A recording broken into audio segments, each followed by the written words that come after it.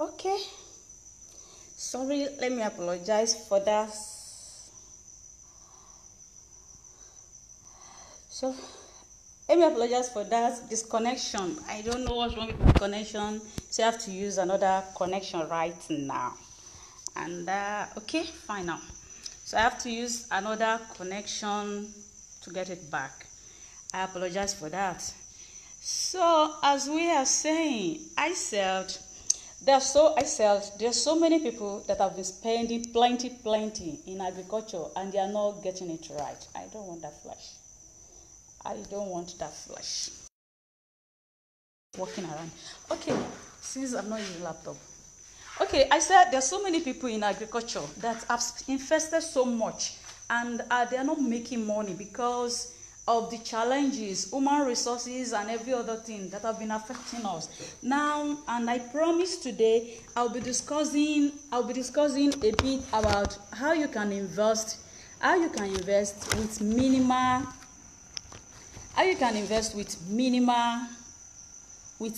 stress. You see, there are some businesses that some of us don't know. In the rural side, let me explain something. During harvest, there's some people I know. I'll just explain briefly about the business to you. In the rural, it's one of the businesses. In the rural side, you find out that right now there's no rain, and we're about getting to rainy season. So farmers now are rushing. We are planting. You know, I'm a farmer, so I'm part of them. So we are planting. We have crops and everything and whatever. You see, by the time we finish planting, our corn, our soya beans and every other thing, you find out that everybody is broke. They don't have money again. So by the time it's harvesting period in September, October, November, you know, that's when it will be dry season, farmers will be harvesting. Most people don't have money again. Like, most of the farmers around will not have money again, but they have produce. They have products that they can use in place of money. So what a business that I know, you know, is most times rural people, rural dwellers. We call them, it's some other rural dwellers that do this kind of business. So what they do is they invest money. Now this one, you're not going to give anybody your money. What a man does, what some people do around there is that they look for some people they can trust, and then they send them into villages. You know, they go. You know, we have, like me now in our home village. We still have sub villages which we had. So they go into all those sub villages and then they buy the crops for them. You won't go and those farmers, they are looking for who will buy from them, because then they need that money to pay their workers. Remember in one of our class there, I mentioned that we normally get laborers from Benin Republic, from Burkina Faso, from every other thing. And by the time we get those laborers, we have to pay them at the end of the year. When I say we, I mean we farmers. So it is that end of the year, by September or October, November, farmers have a lot of produce to sell. So if you have the finance, all you need to do, get a store. You can get a storage facility. It could be in your place. It could be anywhere. You can better it's in your place when you have the storage facilities. So all you need to do with the storage facilities is that you now get people that you know they can ride bike. What they do is they will go into all those villages and be buying 10 bags, 2 bags, 3 bags, 5 bags. Now let me give you one instances. By the time we were harvesting last year, by the time farmers were harvesting last year, were harvesting last year, a bag of corn was like 8,000 naira. Now, this bag of corn, I'm talking of September, October. After like a month or 2 months, it becomes like 10,000 naira. Some farmers will say, yeah, and I've sold some of my crops now, but they need money.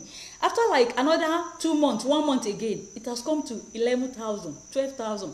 Still, they will still be selling because they need the money.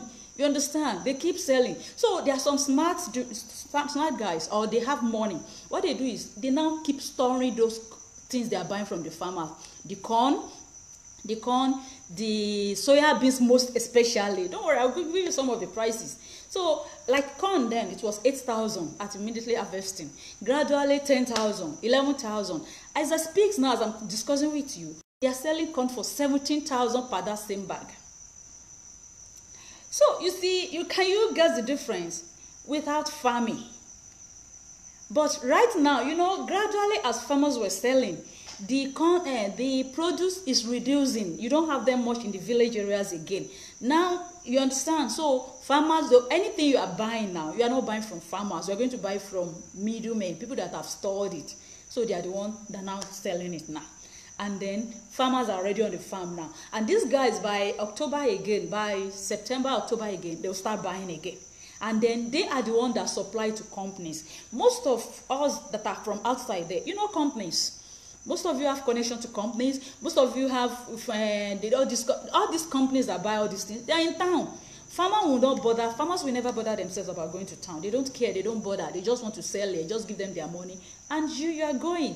That is one business. The same thing with soya beans. Do you know in 2014, I posted on Nairaland that anybody when I first got around there, I saw there plenty soya beans. So I posted, if you want soya beans, come and buy. I even wrote the price then. But do you know? Then I don't know the. I didn't. It's not that I have them, but you now find people staying in city. They will tell you come and supply. No farmers will come and supply you. Nobody will come and supply you. But if you have your own money, you can do the network. You buy, you store it. And by the time you store, in the next, you can sell in 3 months, you can sell in 4 months. Though you need to preserve it. There's method of preservations. So those are the things, like grains. If you don't even want to buy from the southwest, go to the north. You can get these things in the north. Buy like a trailer load, the small trailer, there's trailer of 80,000 bags. There's trailer that contains 130 bags. There's trailer that contains, you are welcome, sir. I can see you all. You are welcome, you are welcome. There are trailers that contain, you understand? So you just store them, and then you can sell in 1 month, 2 months, 3 months. Then another difference is this. Let me explain something to you. If you buy from the southwest, farmers don't sell in kg. Like, as I'm talking to you now, most of the farmers don't even know what the bags weigh. When they have the bags, they load the bags with the corn as much as it's filled. When they fill the bag, they don't weigh it. For me to know the size of their bags, I have to go and look for scale and ask them, okay, put this bag. I want to know what is inside the bag. So you find out that the bags they are buying from farmers is like 120 kg, 125 kg of corn. And then you sell it at the company in kg price. So that is another system. In this system now, you find out that you only need just 1 or 2 trustworthy person, and then you need a place to store the corn. You can store it in the city, you can store it anywhere. You don't have to keep it. You know what I mean. And then you sell off and collect your money. You are the one that will do the network for the company. You don't need to ask anybody to sell for you. The same thing, soya beans. I remember when soya beans was coming out, you will see farmers asking people, come and buy, come and do this. Nobody. It's only those middlemen, some middlemen, and the middlemen that can't even buy everything. They can only afford some of them.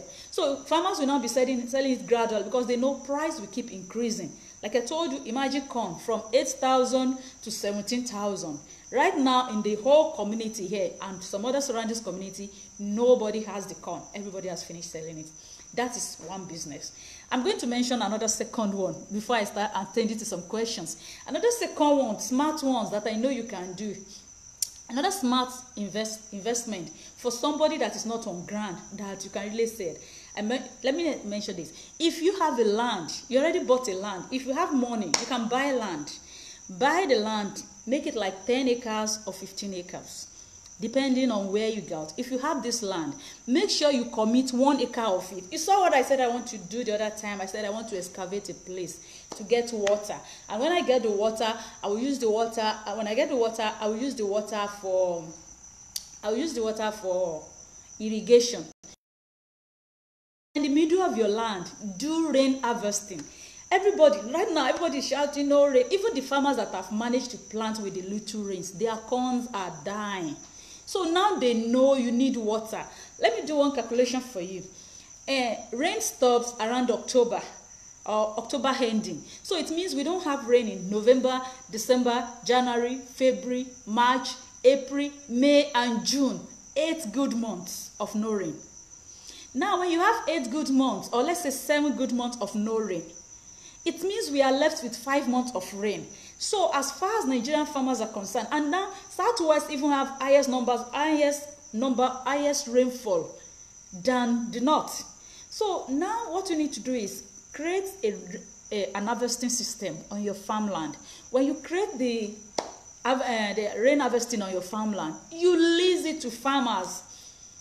But now, make no one mistake. Don't buy land where there are no farmers. Don't buy land because it's in the city. It has to see, if you are doing business, there's one thing I understand about Nigeria. If we are doing business, most of us have these feelings that it has to be close to where I'm living, or it has to be close to my other business, or it has to be, no, it doesn't have to. Provided it is going to get to something tangible. You know what I mean? So now in this case, when you have that land, if it's in somewhere that land is quite affordable, we have areas. See, what people don't understand, I don't put, in my own challenges of agriculture, I don't put availability of land, because land is not our problem in Nigeria. As I'm speaking with you, I can tell you places where you can get land for 1 acre, 50,000, 60,000, you get good acre of land. Acre of land is like 6 plots of land. But believe me, they are not in the city. You know, in the city, you pay millions to get plots. No, but I can tell you places, I can point to places that they are genuine land. You get good farmland. An acre, 50, 60,000, yes, you get them. But no, they are not in the city.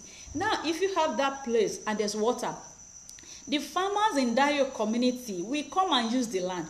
You don't need to care about their crops. I'm going to tell you one challenge is, see, maintenance, we have poor maintenance of crops. Even if you have workers, this one challenge from one challenge to the other. So because of that maintenance of crops, so what all you need to do is, look, get the land, get the water there, and then lease the land to farmers. They'll pay you rentage, land rentage, and they'll pay you for water use. When they pay you for land rent and for water use, you get your home money. At the end of the year, you collect your home money. It's like house rent. When you build a house, you rent it, you lease it, or you rent it to people. If they don't pay, you send them out. You give them one. You understand? So they lease it per year, or per, you understand? Per year is preferably. And if you want to add to it again, you really want to, you have the time, or you have and. In that case of land, you don't need to monitor anything. You've given them the land, you've collected, and you collect your money before you even release the land.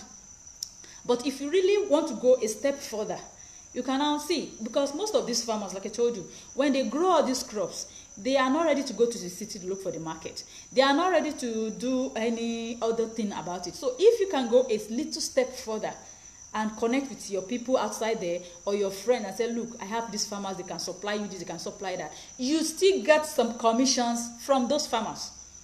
They will readily give you, because they know they won't source for market for themselves. You know, when you go to the farmers in the village and say, look, come and do this, the first excuses they will give you is that there's no water, so they can't plant all year round. So they only plant when there's availability of water. They only plant when there's water. That's one. So your water, your rain harvesting will be solving a problem and to be making money for you.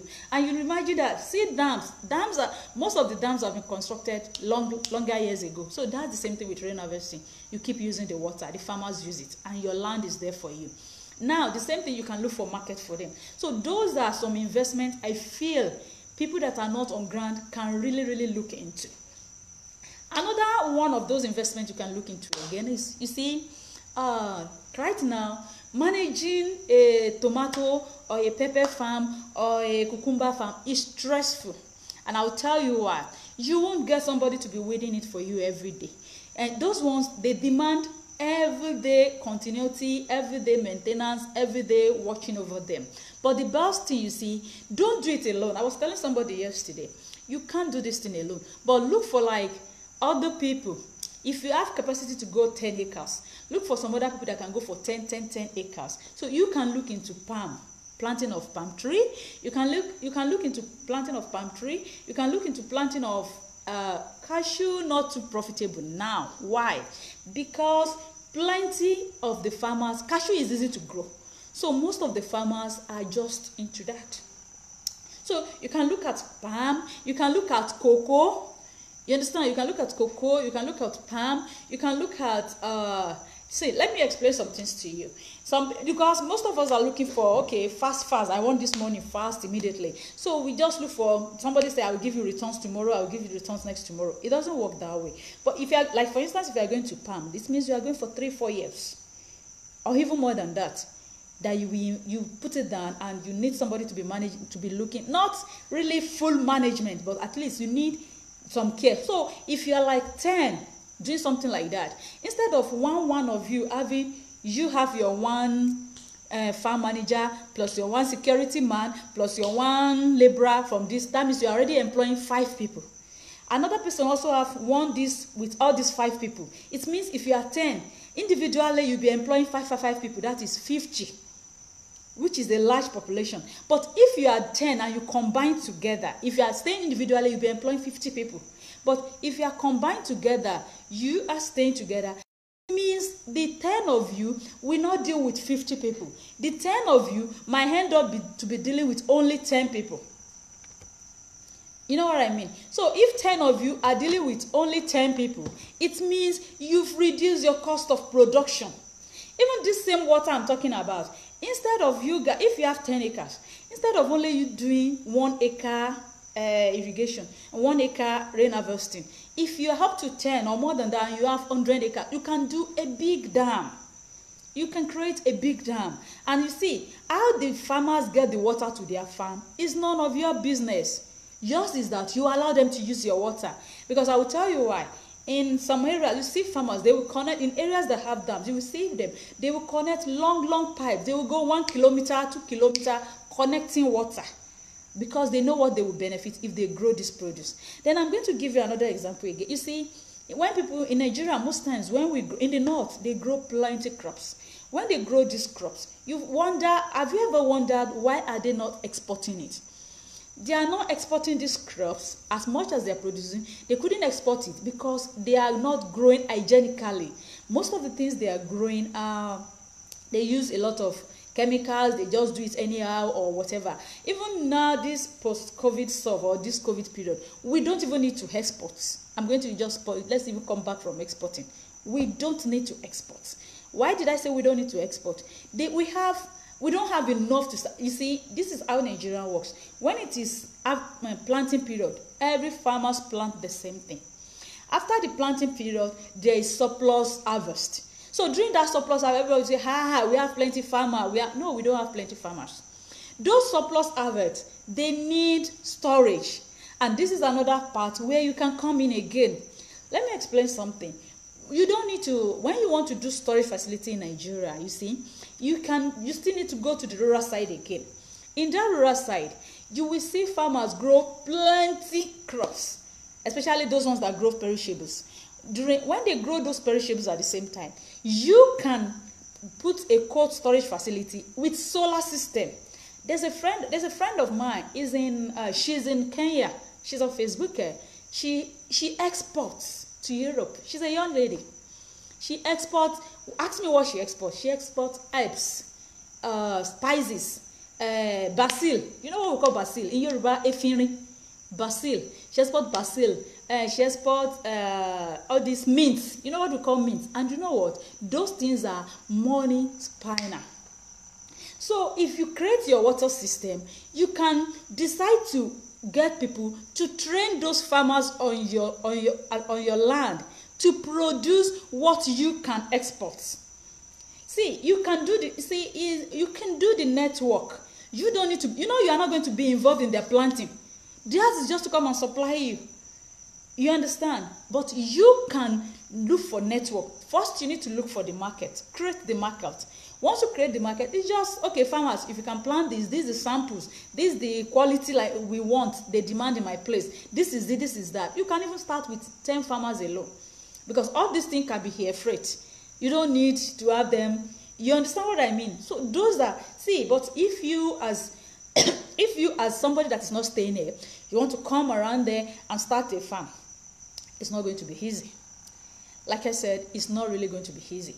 You see, I have one main challenge as I'm speaking with you. I've been to several farms to check some farms for people. And I find out that when I'm checking those farms, you see, the owners have spent so much and the farms are still not functioning. Plenty abandoned farms, several abandoned farms like that. And most of the owners of these farms, they are outside the country. They are not in Nigeria. Now, what is the challenge? Why are we not getting it right? Number one, we first have this mentality of I want to make money on, I want to make it quick, I want to hit the jackpot. If you notice, every of our youths are into, Bet Naija and all this stuff. So I was telling somebody recently, I said, Nigerian youths don't work. Like I told you, we depend on people from Burkina Faso. Initially on my farm, I was using Nigerian workers. You will do like this, you will not get workers. Things will spoil on your farm. You will not get anybody to do the work for you. So I have to resort to, we look for people from Burkina Faso, from this Togolese, Beninite, and these people comes in March and they go by December. And so when they leave, if you do them very well, like the ones on my farm, we're already discussing, they will be coming back next year. And one of them even said, okay, he wants to come with his wife. I said, that's better for me. When you are here with your wife, it means I'm more secured.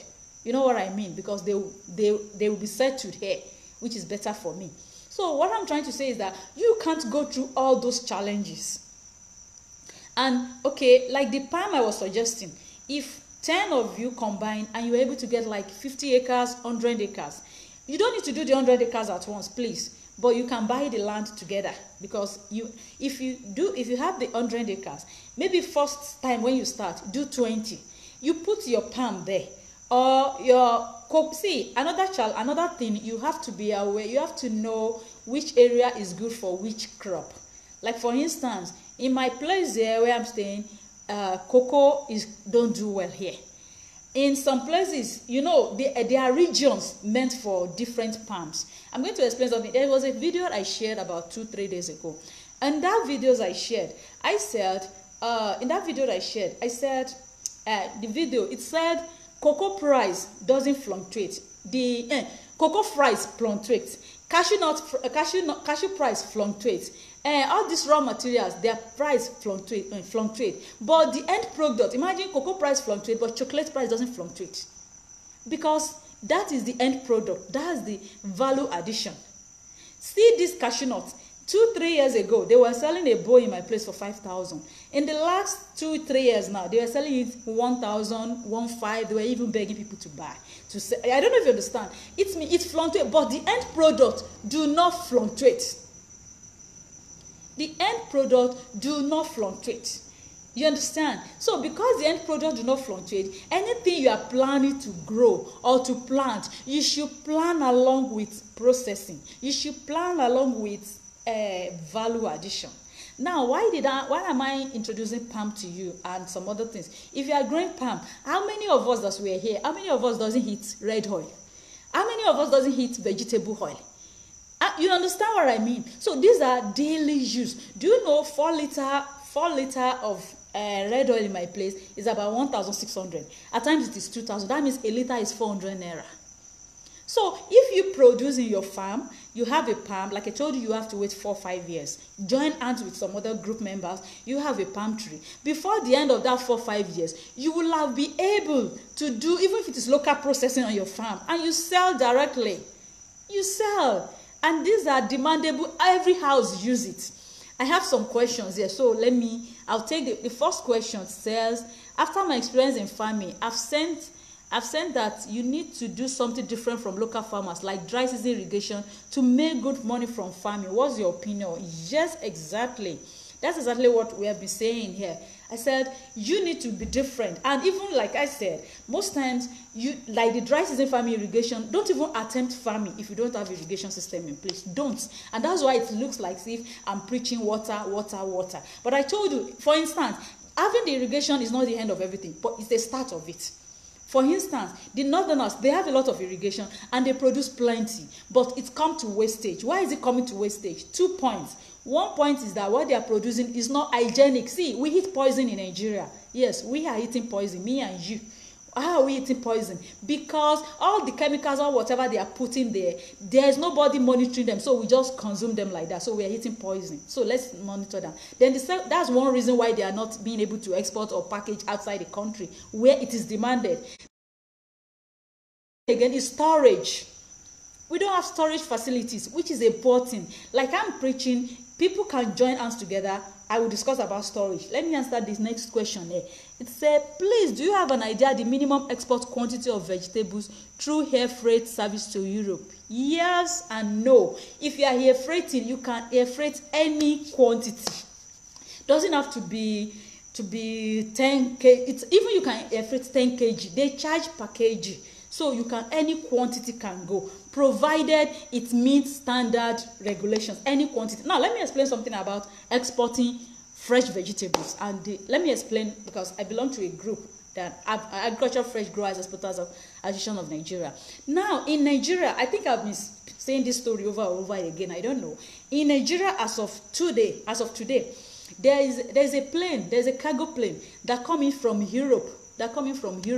Every Monday to Friday. It's either every Monday to Friday or every Monday to Saturday. When this cargo plane comes, it brings some things to Nigeria, and it's parked at our airport. It's parked at the airport here. Then it goes to Ghana and the other African countries surrounding us to go and pick their groundnuts. They export groundnuts. They export garden egg. You know what they call garden egg? Igba ikon. Sorry, I use a lot of Yoruba language. Igba ikon. It's called garden egg. It's exported.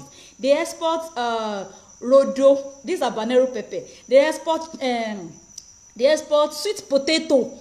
So you know, sweet potato is one of the easiest things to grow. We export sweet potato. We export chili pepper. You understand? So it can be in any quantity. I hope I answered that question. It doesn't have to be in any quantity, but all you need to set it to make sure it is up the standard or the quality they need. You can get, even if it is 5 farmers that will grow for you continuously. As long as the farmers know there's regular market, they will keep producing for you. But you have to teach them, or you find somebody to put them through the good agricultural practices so that they won't use too much. They won't use those chemicals. See, there's something we call pesticide residue level. Once that level is more, they test for it outside the country. In Nigeria, like I told you, we eat poison. But once that minimum pesticide level is above, they will not collect the crops from you. So you can do that on work. Yes. There's no, for air freighting, you can air freight any. I think in Nigeria there was a time they were air freighting ugu and some leafy vegetables. These moin leaves, they air freight it at NACO. I've been there about some 5 years ago. Yes, people are exporting that to outside the country. They do that at NACO. Now another question. A lot of people think that you must have big acres of land or plenty livestock before it can be profitable, but that's not true. You are right, my sister. See, it is the management. I always said it. Small is profitable, but it is the management. I will tell you, if you have half acre of land and your soil is good, I've been shouting. You see, like I told you, I hate soil. I love biology when I was in secondary school, but I hate soil. When you talk about soil, I hate it. But now I've developed that interest in it. I find a way to love it. I think I'm still going to take it as a topic and put people through. A lot of people I know are in the same shoe like me. So if you take care of your soil very well, and if you take care of your animals, like you can integrate them, you don't need 2 big acres. Well maintained is profitable for you in agriculture. But like I told you, the challenges we have is the maintenance, the management, the continuous maintenance, the continuous management. We don't have people that have that interest or that passion to keep it going until you get those kind of people. You see, there's a special care that some people give to them. You understand? If you have those kind of people, believe me, you are good. But that's the challenge I've been having. People that really have the passion. Everybody believe agric is difficult. Everybody believe agric is dirty. Everybody believe agric is for poor man. It's poverty mind. You understand what I mean? So that's the mindset of our youth. We really need to start from secondary school, from primary school, and change that orientation, or else we are going nowhere. Okay, next question. Can mulching be used in plantain farming? Yes. Now you are going to use the leaf of the plantain itself. You use it as mulching. Leaves, it still falls down and everything. You use it as mulching. And see, when you use mulching, it protects the microorganisms in the soil. It allows them to be able to stay longer. Then it allows your water. It's a kind of water retention. It holds water. The sun will not have direct access to that plant, and the plant will do very well. Yes, mulching is good. It's even recommended for plantain. For okra, not only plantain. I produce chickens, not many, 150 to 200 every 2 weeks, but I'm involved in all the value chain from production to sales, and I sell directly to consumers. Very profitable. Yes, I agree with you. Very, very profitable. If you go, very, very profitable. Believe me, I agree with you. And that's where most people get it. That's why I said small is profitable. You don't have to do a large space. You don't have to. You don't have to. Except for palm plantations or all these other crops. You don't need large space. Because if you can manage it, you can stay with it. Actually, it's advisable that you are living on your farm. You see, most of these people that are really making money are living on the farm. It's like it's your normal day life. You wake up, you enter the farm. It is your house. That is how you can maintain that integrated farming. Hello, I'm watching you live from Sokoto. You are welcome, sir. You are welcome. I hope I'm making some sense. I'd like to know the agricultural process involved in cultivating sweet potatoes and the productivity per acre. Okay, I can tell you you know what? I mentioned that sweet potato is the simplest, easiest thing to plant, to grow. Now, let me tell you how you plant it, just briefly. It's just the leaf. You can plant it through the stem, and you can plant it through the leaf. But most times I plant through the leaf. As I'm speaking, I have some of it on my farm because that's the only thing I love this so much. I love eating it, so I always make sure I have it on the farm, if not for sale, for eating. Now, that leaf alone, you just cut the leaf and you put it in the soil. Shikeno, it will grow. That's sweet potato for you. But the quantity per acre now, it's dependent on how rich your soil is. I don't know if at the last lecture maybe I will discuss yam. I'm not too sure. But if we don't, if your soil is good, your tubers will be good. As in, if your soil is rich, you understand what I mean? If your soil is, let me tell you something. When we are talking about soil, the richest soil are those dark soil. What makes them dark? Let me divert a bit. What makes those soil dark? One, because there are microorganisms living in it. Because they are the one, the leaves, the grasses, the everything. They are the one that make it decompose over time and it becomes dark. Those times when we were growing up, those dustbin close to our house, even up to now, those dustbin close to our house, those places where we pour dirty something. Do you know there used to be one dark, very dark soil there? If you can make everywhere you want to plant anything, if I make it as dark as that soil, you will get bountiful shit, and that is what everybody is doing. I just joined a group online, those white people's group, vermicomposting. I saw the way they were breeding worms. Worms, those red worms, ecolo. Sorry if you don't understand Yoruba, red worms, ecolo. They are rearing it. Do you know what they are rearing it for? They reared it to develop their soil and to even sell as fertilizer. These worms, these red worms, wiggler worms or whatever, they reared it. So if your soil can be, believe me, you will harvest. Like I told you, potatoes. There was a time on my farm, we did an experiment. When I'm doing an experiment, we put much effort into it. So we did an experiment with potato on a raised bed, one long raised bed of potato. Some people can testify, some of the people that participate with me on the farm, on the one bed of potato with irrigation. If I said with irrigation, because we put drip tapes there, they were harvesting. The day we harvest, just once. There was a day we harvested about 3 bags of sweet potato, 3 bags, and then consistently we were harvesting from just one bed. Now let me tell you the. When I say one bed, whenever I say one bed, it is 25 meters long and it is 1.6 meters wide. And that one bed, you can get 80 of it makes your 1 acre. 80 of them are one bed. It's what gives you 1 acre of land. So you can imagine. So the harvest is good, but like I told you, maintenance is important, or else you may not get that much. Okay, now I have another question here. Can you use normal white plastic to build a shade house for cucumber during dry season? No. Now, let me put it this way. Normal white nylon, we start with some little, I've done it before, so let me just do it. I've done it before. Normal white nylon, we start cutting, as in splitting into pieces the moment the intensity of the sun is high.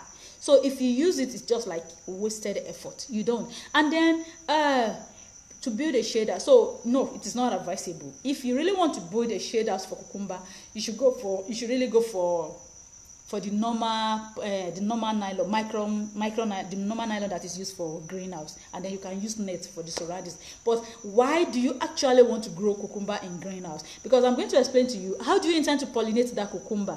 Please, you can let me know in the comments. How do you when you tell me how you want to pollinate it, then I'll share my experience with you. How do you want to pollinate cucumber in the greenhouse?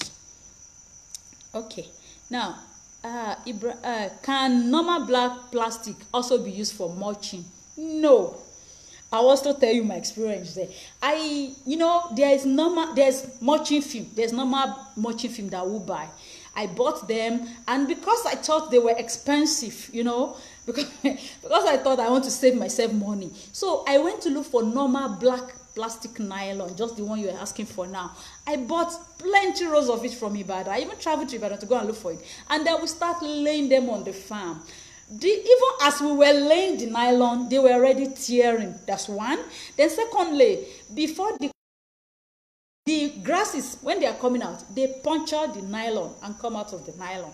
One. Secondly, again, before the end of that 3 months, our products are 3 months, 2 months, 4 months. Before the end of that 3 months, I see plenty nylon on the farm, which is another bad thing for you. Let me explain something. If you use the normal plastic mulch, it doesn't really tear or get destroyed immediately and every other thing. But if you now use that nylon, it will get teared, it will mess up your farm, and anywhere if nylon falls under the grass, under the soil, it means any plant that is growing that reach where that nylon is, it will not grow again, and your plant will die. So I have to create another work for myself. I created another work for myself again to start picking those black nylons again, despite that they did not serve the purpose. So I will advise you, please, if it is not mulching in the real plastic mulch, please don't use it. Okay, I know plastic mulch is expensive, and then ask them for a thicker one. The plastic mulch coming to Nigeria, the ones we have is not thick. So when you are buying, the one we are buying now is 35 maybe it's micrometer or whatever, I don't know, but 35 whatever. So request for a thicker one. Actually, if I want to buy new one now, I even have still new one of the old type. If I want to buy mulching now, I will request for a thicker one. That thick one, you can be stepping on it on your farm. That thick one, you can lay it, you can use it for like several this other one now, the one we are using, it stays several years, but it's too flexible for me. You understand what I mean? If you really want it to last long so that you won't really worry yourself, I think we should start requesting for a thicker one. I hope my mulch supplier is here so that I won't get angry with him, but I still have to say it. I've told him anyway. So we need a thicker one if you really want to do vegetables. A thicker one is better for us. Okay.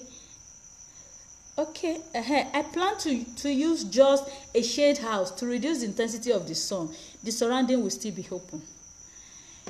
Hey, you see, I think your cucumber needs sun. At least your cucumber needs minimum of 8 hours sun. And it is even advisable, don't plant cucumber under the shade. Not only cucumber, don't plant 35 microns. Thank you for that correction. Yes, 35 microns, I think. So don't plant cucumber under the shade.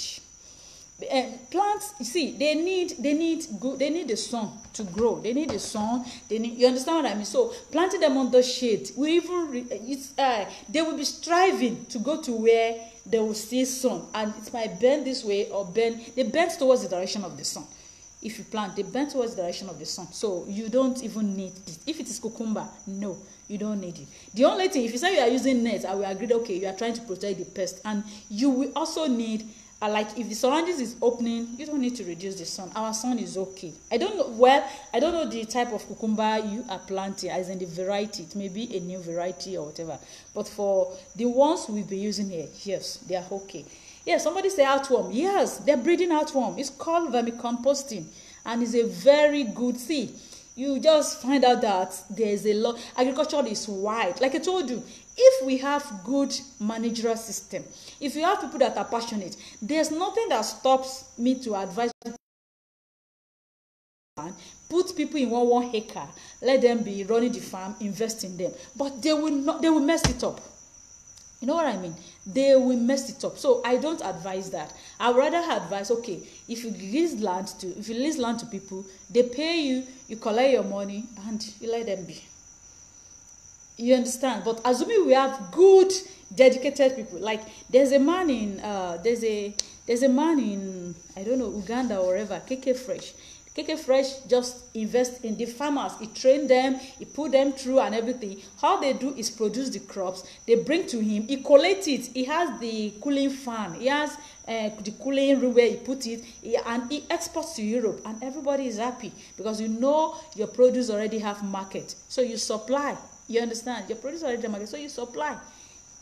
So farmers are happy they are producing. If you can get people like that, but if you can't have access, if something like that is possible where you can coordinate that, it's very, very fine. There's a lot. See, we have a lot of opportunities, but we have the biggest challenge we have is managerial issue, as in having dedicated people, having somebody that really see. Most of the people we have around here are just about if you employ me now, you pay my salary. I don't care whether your business is working or is not working. But assuming it is people that is passionate and they feel, okay, if this thing is not functioning, my salary too will stop. But if it is functioning well, I can ask my boss to increase my salary. If it's those kind of people we have, they will put in more effort. They will even want to learn more. The excitement will be there. But you know, we are unfortunate. Unfortunately, our educational system did not put us through that one. So we have that big challenges. Now, I want to go into sack planting. What are the vegetables you will advise a plant, ma? You see, when you want to plant anything at all, what is the market? I say, what is the market you have? Where, who is demanding for that thing you want to plant? If I say plant cucumber, when you finish planting cucumber, will you still come and will I still be the one to look for market for you? So the first thing you need to first look for is your market. Okay, if you want to plant cucumber, first go and look for who are the people buying cucumber. How consistent are they buying? What quantity will they be getting from me? How do I produce? Then you go back to the farm. If you want to plant vegetable, the same thing. You need the market first before any other thing. It is the market that will now determine what you will plant. Let me explain something to you. ShopRite pass. I have one senior colleague in ShopRite. Most times he always jokes with me, say, we didn't see you again. I say, only me cannot plant what you have in ShopRite now, and I'm not seeing anybody to join me. You understand? And the challenge, you understand, and the workers and everything. So if assuming there's people that will coordinate, like for instance, my dream before was like if we have up to 20, like where I am, I have access to several acres of land. So what of if I see youth? Okay, you be working on 1 acre, you be working on 1 acre, you be working on 1 acre, you be working on 1 acre. But at the end of the day, nobody wants to stay. It is tedious. It is not easy. It is not. Some will even go. They will not tell you when they will go. You just been waiting and you didn't see them again. You just know they are not coming back again. So it's been challenging having people to work with. So I have to reduce what I'm producing to, so that I just take my minds off the fact that I want to be supplying big companies or I want to export. No, I cannot produce. Except another thing I said I want to tell people that would like to invest. If you have fun, see, not that if you have fun, if you can buy machineries renting. Yes, I know I have questions, but let me just mention and explain this. When you have if you have money, there are some little machineries. I will tell you, these machineries, see, in Nigeria, there was a time most people buy tractors. They will call me, they want to give me tractor and whatever, so that I used to make money for them. I told them it won't work. I will explain to you. Do you know the people that have tractor most? Farmers, all those farmers that have like 200 acres of land, 300 acres, they already have tractors. So they just put it down and they lease it to those ones that do not have. So if you bring your own tractor, maybe you are calculating so plenty money on it, you won't get anything. You just be frustrated out of the system. But for like the water system that you want to do in your place, you can buy. There's a machine we call. I was saying the other time that if you have shaper, there's already tractor. Don't bother buying tractor. But there are some tractor couple implement. We have a mulching lane implement. There's something you just attach it to a tractor. It will be laying that plastic mulch I told you we are talking about. It will lay it for you. There's another one, just one attachment. Another one we attach to tractor. It will make raised bed for you. There's another one. You know, all those little attachments. If you can girl them outside, even if it is fairly used second hand, you can bring them here and then you can lease it to farmers. It makes the work easy. You know what I mean? So instead of every tractor is common everywhere, there are plenty tractors and everything. But if the tractor coupled implement, the ones that will simplify the work, is exactly what we need, not the more.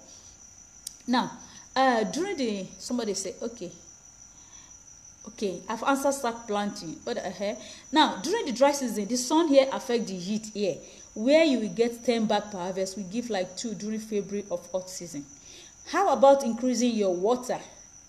1, you increase your water use. 2, your manuring. You see, I know the sun is hot.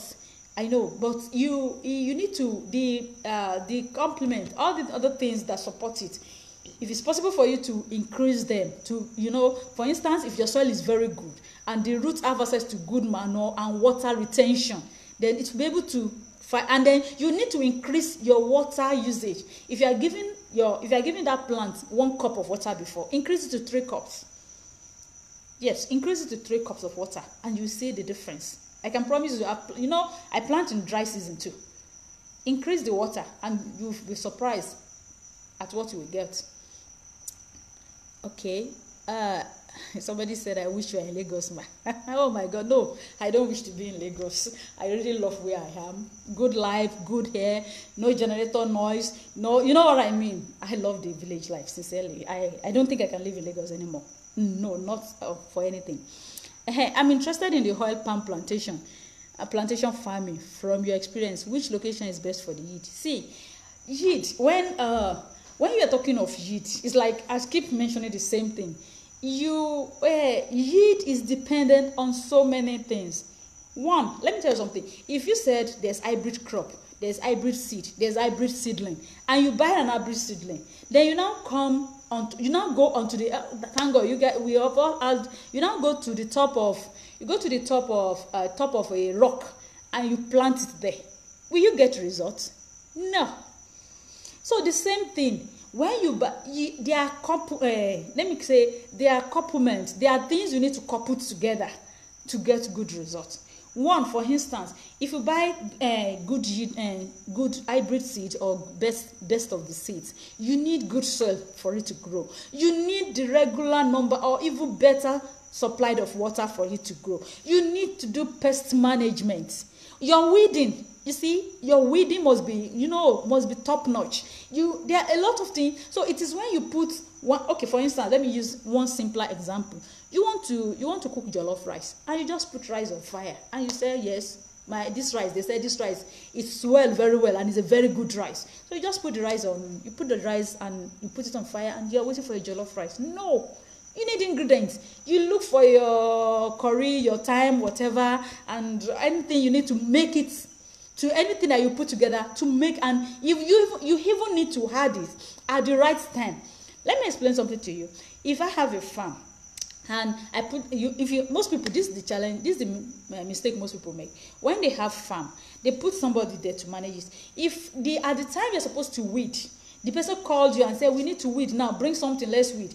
And you now say, oh, no, I don't have money now. Then you send the money in the next 2 weeks. That your farm yield has reduced. It has reduced because as of the time you're supposed to weed, because you did not weed, those weed has compete with the plants to take out of the nutrient the plant is supposed to take, and you cannot get them back no matter the quantity of whatever you put again. So everything need to be carried out at the right time, at the right space for you to get the best of the results. Okay. I'm interested in the oil palm plantation farming. Okay, I've answered that one now. I've just answered that one. Which machineries do you regard as the most important to small and medium-scale farmers? The type that will improve efficiency, productivity. I'm thinking it could be mulch layer and bed making. It could be mulch layer and bed making machine, but I'd like to learn from you. I'm still a classroom student in agriculture. Okay. Okay, now you see, One, I think mulch layer, yes, we need it. Farmers need it. I will explain. With the mulch layer, they don't need, see, I told somebody, like as I'm speaking now, I have new mulch I've not laid. Why did I not lay the mulch? Because of the stress of laying it. Now, if you want to lay mulch, you have to first lay it down, and then you will now take blade, or we take, there's something we put in fire and we start puncturing it. It's a lot of work. So it's discouraging. But I saw a video, I told you, I saw a video, it's just that attachment. Attach it to tractor and boom. I'm sure that mulch layer can lay with the tractor. It's the same way the tractors work. So it can do like 5 acres in a day.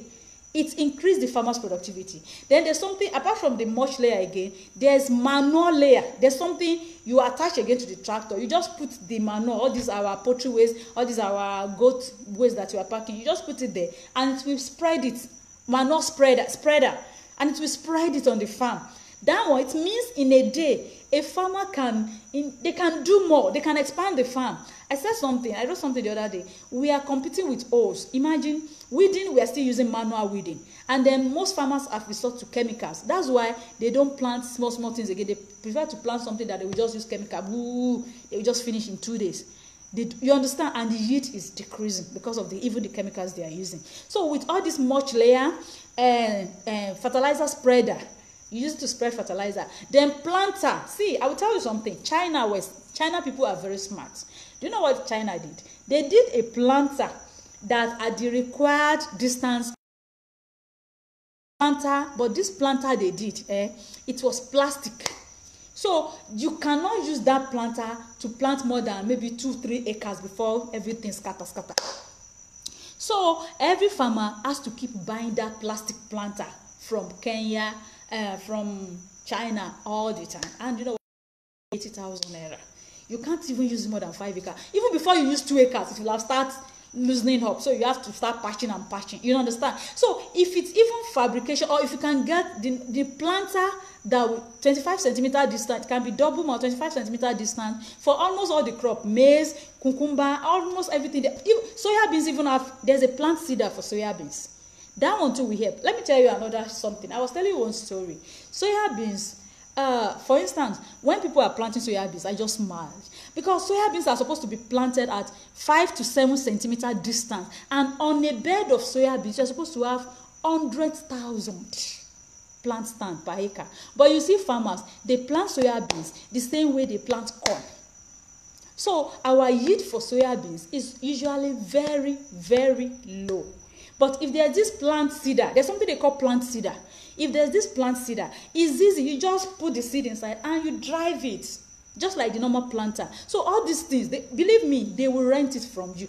Let me tell you a story. About 2 years ago, I saw planter somewhere. I just saw planter. So I introduced it to just one man in the village. But it's that plastic one. I introduced it to the man in the village. When the man finished using it, he started telling everybody. You find out people start coming to my house with the boys in my house to come and borrow that planter. All the people, that was 2 years ago, everybody was using planter. But the discouraging part of it, like I told you, it's scattered. I tried to fabricate another one, but you know our weather, you know our skilled people here, vocational people, they don't want to do anything different from what they have been doing before. So the guy was complaining seriously. He fabricated one halfway and then he stopped. We said, okay, do another one. He refused since then. So that's how we don't have planter again. Now, okay, so I hope I answered the question. So like the planter, the seeds, okay, for instance, if you want to plant carrot, you see farmer dropping one. Meanwhile, there are machines that will plant the distance of carrot, soya beans, carrots, and some other crops. They are supposed to be at 5 centimeters, 7 centimeters. Onion. I remember transplanting onion. It was the hardest work I've ever done in my life. Transplanting onions, it's one tiny. I wish you understand what I'm saying. Maybe some other time I'll start bringing videos from the farm when we are doing all this work. So it is, if you have those things, believe me, farmers will lease it. They will pay for leasing because the work they do in 5 days, they can do it in just a day with little stress, and productivity will increase. So it is those tractor attachments. Those tractor attachments, if you have several of them, you can do tractor equipment leasing. They will lease it, but like I told you, it has to be a farmer-dominated area where you have plenty farmers, a rural community. You can go, if you put it in some areas where there's no farmer community, it's not farmer community, nobody, they won't even bother to come and get it from you. Okay. So I usually target the period of peak planting period for harvesting pepper, which is now by planting since November, and it took me an acre to get up to 16 bags of pepper after 7 months of intense care. So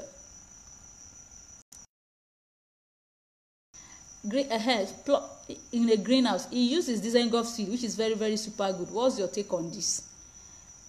Okay, I met a friend that harvested 13 bags in a greenhouse. Okay, see, greenhouse, like he told you, greenhouse is good, very good. But now, because there are some, and I want to believe there are in your 5 acres. How many acres do you say you do? In that your acres that you did, there are some things that you manage there. See, if you put the same effort, your greenhouse guy, I've bought a greenhouse worth about 2 million. So he is going to put this, let him do his cost analysis, and you do your own cost analysis. You find out that you still benefited, you gain more than him. That's one. Secondly, because he has spent much on that greenhouse and all the special cares and everything, he's going to put a lot of effort in production. I don't know if you understand. Like I said, open pollinated, open, if you plant open outside, it's, yes, there are other things that will affect it, but like I was saying, if you put in your maximum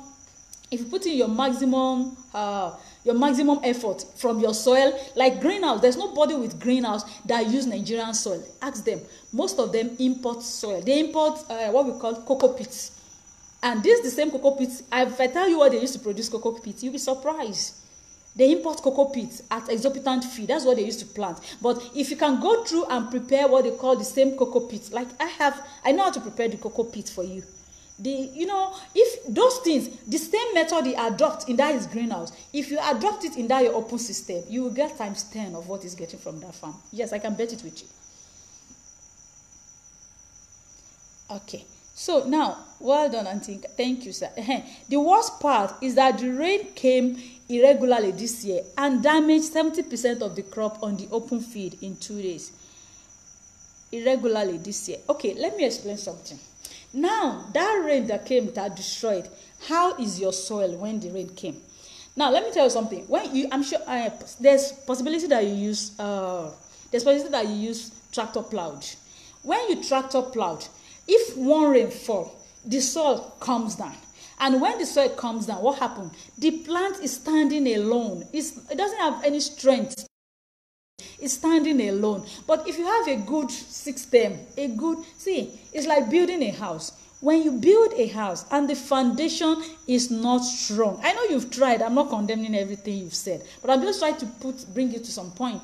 If you are building a house and the foundation is not strong, if the breeze comes, it will blow it away. See, most of us, when we are planting, we don't build a good house. Yes, I'm not saying you might not have challenges, but we need to first put all these things in places first, and then you can be convinced. If you are convinced that, look, there's still something I've not done well, people know me here, they will say, Olagidigon, I try to see to the end of something. What exactly caused these things? Why is this thing doing like this? Why didn't I get it right? Ask people. Even if I don't make anything, I'll still try to repeat it and use another system, another method. That's what I've been doing on the farm. So try and look at it as, okay, how did my soil, or pick all these points we've been discussing and use them on a demonstration plot, and then let's know the results. Okay. I want to work on an experimental project to supply common Nigerian vegetable, let's say 100 Nigerians in my state and environment monthly, as I notice is of quite a demand. But my challenge now, But my challenge now is to know if I have to be an importer and a reliable partner in Nigeria, in case there's anyone here interested. Okay, let me still go. I don't understand it. In my state and environment monthly, as I notice it's quite demand. But my challenge now is to know if I have to be an importer. Now, this is what I understand. Those people that I said they were exporting from from NACO. They were exporting vegetables. They were taking vegetables to Europe. This is how they operate then. Like if you have somebody in Nigeria that is growing all those, this is what they do. They don't even have somebody. What they do then, I don't want to mention the company because we went to do some trainings there. What they do is that there are farmers in some areas in Ejigbo. In Lagos, there's a place called Ejigbo near TB Joshua's church, that corner. So there's some, if I'm correct, yes. There's a farm, there's a canal there where they are planting ugu and all this stuff. So that place there, those people that we went to their office there, they buy that ugu from those farmers that are growing it, the local farmer. Then when they buy the ugu from the local farmers, they package it in boxes. There's a boxes designed for it and everything. So when they design the boxes, because you have to punch it, there's a way they punch it so that hair will still be entering. And then they go, already, you know, these people that they buy this thing, they already have a contact in you outside the country, or they themselves used to fly out, because I know the woman used to fly out. So she already make the contact outside the country. So it is a contact are already expecting, just like you said, they are expecting your community. So she did in that case, she's not in the normal regular importer. The only thing you need now is at the airport there at NACO, there's a quarantine office. There's a quarantine officer that will sign some papers for you, which is just, to be candid, is just formality because they don't test anything. So they sign the papers for you and everything, and then you move it out. Since, see, this kind of vegetables now, you already have people, African, or you already have your people that want to collect it in your state or wherever. So because it is you that is taking it or sending it to your people, it's like a package. It's like you send parcel. You know, nobody need to inspect it or whatever because you already have whom you are sending it to. So that is how they send that one at NACO there. So it's not that it went through the normal intensive. It is when you want to supply shop. Okay, that time, those people, I don't want to mention them. I don't want to mention the company. That company wrote to there's an organization that I partner with. I do some little work for. It's called CP. So CP train people. They put people through the good agricultural practices, the things you need to put in place on your productions and everything for you to be able to export. So because this is what CP does. So this company, I don't want to make, they wrote to CP that CP should come and inspect their company. Because why? All these goods they are bringing, they take gari, ugu, and even honey.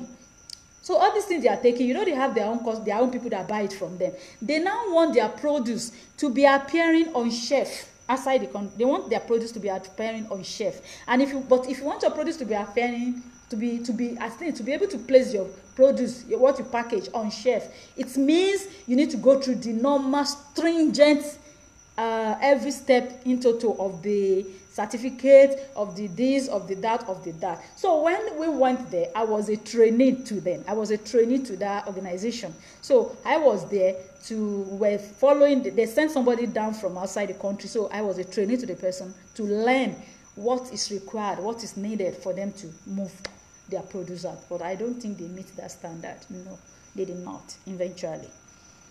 So you don't have to be an importer. You just need you need your market outside there, and then you need your producers here. If you get your producer here and you have your market there, it's just a matter of packaging and every other thing. But if you want it, that's if you have people that will collect directly and they don't mind all these certifications. But if you really need to take it through this, you want them to be placing it on shelves and all these coats, what do you call it, all these your shops and everything, it means you need to register.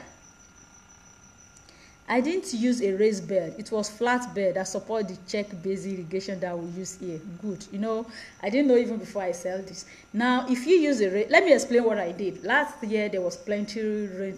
I know there will still be plenty rain. When you use a raised bed, there's a footpath. You know, your raised bed should be about 30 centimeters high. So there will be a footpath in the midst. That footpath. When rain is falling, then another thing, when you are making your bed, this is another mistake, another challenge many people make. When you are making your beds must run along across the slope. What do I mean across the slope? If erosion is coming straight like this, your bed must go this way. You know why? It's cutting that erosion, that flooding. for your plant. So when you now raise the bed across the erosion, when the rain falls, those water, instead of them washing away your bed, they will stay in between the beds. I remember on my farm, whenever it rains, you won't be able to walk. You know why? Because the footpaths are already soaked with water and they will be slippery. So those water, we have to leave that they will eventually sink in back into the bed. You understand? But if you're assuming the bed is just the same direction that across the slope, what happens? It will wash it away and it takes your plant away. So those are the things. Now I told you. So your bed must be across the slope, and when it is raised, it protects against erosion. Instead, your footpath will become soaked with water. That's it. Okay.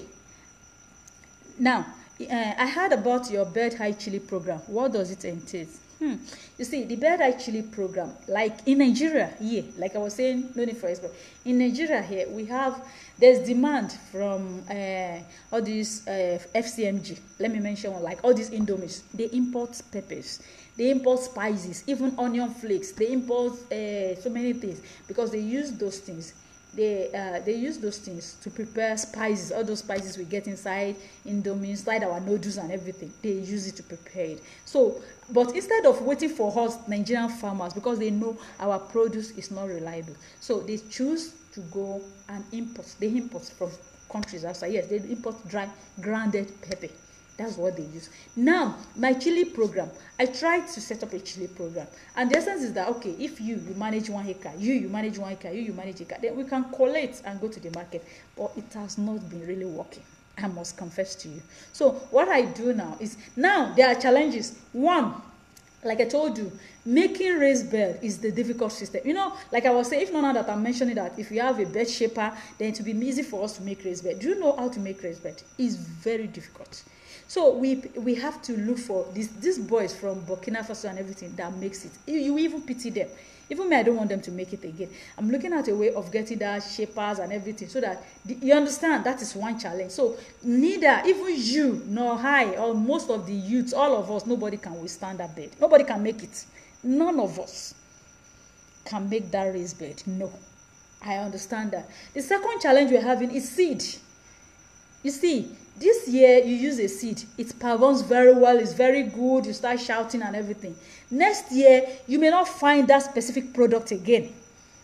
You know what I mean? For instance, if the seed come out and you use this chili pepper seed and it's really beautiful, it did well and everything, you know, the next thing for you next year is to look for the same product. You might not find it again. So by the time you bring another product again and use it, you don't know what it will bring. It might mess you up. So those are the main challenges we'll be facing on the farm. You understand? If you got it right this year, next year again, something like the seed, like, you understand me then, like I told you, the raised bed, the mulching. I told you what I did for me to even go and buy nylon for mulching. It was another disaster again. So, but if you have, you understand? So those are the steps by steps. But believe me, it's a very good produce because, for instance, if you have, there's no quantity of chilies that you have, but you dry it and you blend it, that doesn't have market. But the challenge is production is even an issue first. You understand? If you get, like, there was a time I got this Thailand F1. It was very good seed. As I speak with you, you can't find it again. If you understand? So those are the big challenges. Several times I'll say, okay, I'm looking for this seed and whatever. At the end of the day, you won't find that product again. And the problem we have there is because we don't have seed producers in Nigeria. All these things are import. So it is what they can get. You know, it's not that it's intentional for them to. Maybe they bring this on, they are not producing that product again. They have to bring another one. You know, that's the challenge we'll be facing. Having consistency. So now imagine I went to collect, okay, the other time at noodles, they said we should bring samples, we should come and, so that we come and tell them how much quantity, what quantity we can be supplying, whatever. I didn't go back again. I told the guy, no, let's not go back again because I don't want to mess up myself. If I go there, you know, we don't have, those are the challenge we have. And even the domestic market, that's why we've not even been able to fill the domestic market. That is the challenge. We've not been able to even fill the domestic market. So those are the things we really, really need to, you understand. So if not, agriculture, believe me, we have a lot of positive advantages if we can really work towards those things. Okay, so I hope I've answered that question. And so those are the things. Like I said, I think Forever F1. Yes, Forever F1 is a very good product. It's big and everything, but it doesn't survive rainfall. You know, too much rainfall, you will still start dropping. Yes, but it's a very good product if you, in dry season. But in rainy season, it will start decaying even while still on the plant. While still on the plant, it starts decaying. So the one last question, if I don't have a question, then we'll just round it up. And like I said, there are a lot of opportunities, and I've mentioned about at least 2, 3 for those that are not things you can manage from afar. Like I told you, and if you are here, you are with us, you have young ones you have young ones at home, you have young ones looking for certificate, or you have young ones that is always asking you for money. Bring money for this food, bring money for this thing. Please tell them to come and learn something. You see, they don't have to farm, but they can learn something that will be good for themselves. See, like I told you, we are shouting every forces is downsizing. But like I told you, right as I speak with you, hardly is any day that people don't call me, they need farm manager. And I don't have. And then let me tell you, it's not even about me having farm manager. It's about me getting somebody that is dedicated. Imagine people have money. They want to invest. They want somebody that will just look after it. But we don't have. We don't have. And right, go to Naira Land job section. You will see they are all looking for a job. That is non-existent. But the one that is existing, nobody to fill them up. Like I said, partnership, for people that are not on ground, partnership, I would suggest partnership for you, sincerely. Because if you say you want to do it alone, there's no... See, number one, even by the time you do that partnership, there will still be a difficult hurdles to cross. That difficult hurdles is the management. You know what I mean? The people, because you need trustworthy, somebody that, you understand me, that is another step that I'm still looking at. How do we cross this step? Let me answer the last question. What is the name of the implement for raised bed ridges? Some people call it bed shapers. Some people call it bed shapers, or you can just Google raised bed making or bed shapers. It shapes the bed for you. You see the pictures and everything. But that is after you have plowed and then you had your manure. After you've plowed and you had your manure, then the bed shapers can come in and you'll be glad. Believe me, there are a lot of opportunity. So I want to use this opportunity to say thank you. Thank you. Okay. Last question again. What is your take on sweet potato farming during the dry season? What do you think will be the challenge? See, I think I will sweet potato, except if you have market for it, plant it during dry season. But if you are going to the normal regular market, plant it in rainy season. Like I am doing now, I'm expanding my sweet potato in rainy season. You know, when you expand it in the rainy season, by dry, because it grows very fast. It's a very, like I told you, it doesn't have much wahala. It doesn't, and once you establish it, it's for years it will not go there except you kill it with chemicals or anything. You understand? Once you put sweet potato in somewhere and it's established, you beg to remove it from there. Just make sure you leave that place for sweet potato, because it will keep growing. It will keep growing there. You can't remove it from there except you just intentionally kill it. So it's better plant it in rainy season. Plant plenty of it. Even in dry season, I learned some people even use the leaves. They buy the leaves and everything. Establish it in rainy season. Now, the major problem I notice is we like to do things individually. Partnership is the only... that is like I used to tell people, we can't all be CEOs. I don't want to be called CEO. I prefer partnership. When you partner, there's a way the cost reduce, the management reduce, so many things reduce, but be here, everybody want to be, I'm the CEO, it is my farm, it is my place, or I want it close to my place. Let me tell you a brief story before I leave. Most people are surprised. I'm not from Oyo State. I'm not even related to Oyo State. I'm not from this side at all. But I choose, because of what I want to do, I shifted here. I was looking for land, and because I just wanted to have access to land, and I understand Oyo State have plenty land, that is why I came. I don't know if you understand. So I was telling some people, I said, if it is anything that I know it will benefit everybody, it will benefit me, it will benefit you, why not partner instead of being a CEO of doing nothing? We can partner together. People can come together. Yes, people can really come together. But yeah, it's difficult bringing people together. But I think we need to work. We need to see how teams can come together. So thank you. You are welcome. And so next week, you are welcome, sir. So next week, 8 o'clock. And let me apologize. We have a break in transmission today. You know, we are villagers and our network. Thank God I have my phone around. I have my everything at the corner. If not, I will have felt so bad. Thank you for coming. Thank you for the question. You see, when you ask me questions, it motivates me because I feel I like to share the little I know with people. See, there is something we don't understand. Imagine, I saw something the other time. Kenya, Ghana, they'll be loading cargoes. They'll be loading fruit and vegetables to this place, to that place. And here, the giant of Africa, we don't have anything going. It pains me, sincerely. Do you know, there's a group, the Collier CP I told you, they've sent me several trainings, several this. But yes, I feel bad. We don't even have anything in Nigeria to offer them. Sometimes they will offer grants, they will offer this, they will offer that. But we don't have anything here. Let's see. I hope maybe with time we might be able to do something. Thank you so much for coming, and thank you for watching. Till next time, 8 p.m. Saturday. You can reserve your questions. We meet there. Thank you so much. Bye-bye.